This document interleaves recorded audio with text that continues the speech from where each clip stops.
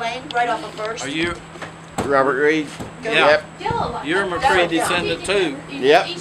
So what they want to do is they basically my driveway they want to turn into the one of the access roads for the development.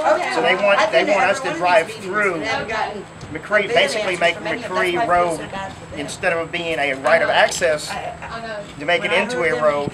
My concern is that when this all gets developed, you see how this shows this Go Forth Road and McCree Road See, none of this actually being exists. basically connected. This is freestanding timber.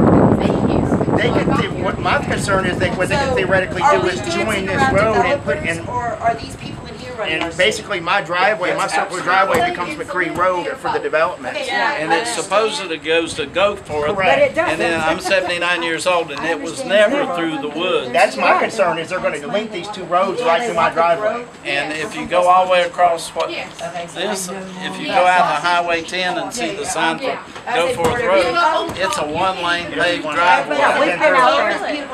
And it is not a road.